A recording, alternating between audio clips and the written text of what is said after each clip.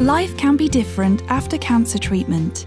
You may have improved your diet, increased your exercise, or learned how to manage stress levels. But you can still have other concerns or questions that need answering. Sometimes months, even years after treatment, late effects from your cancer and the treatment you received can raise issues that you never anticipated. Cancer care doesn't have an expiry date. Your hospital treatment may have finished, but support is still in place to help you adjust to life after cancer and any new challenges that you hadn't really thought about until now. You may have physical changes, long-term health complications, or questions about your cancer that didn't get answered at the time. Alternatively, you may have worries about relationships, employment, money, or a combination of all these things.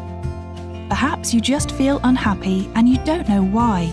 Don't face your problems alone. You can get free, confidential, trusted advice and support from a range of people and organisations.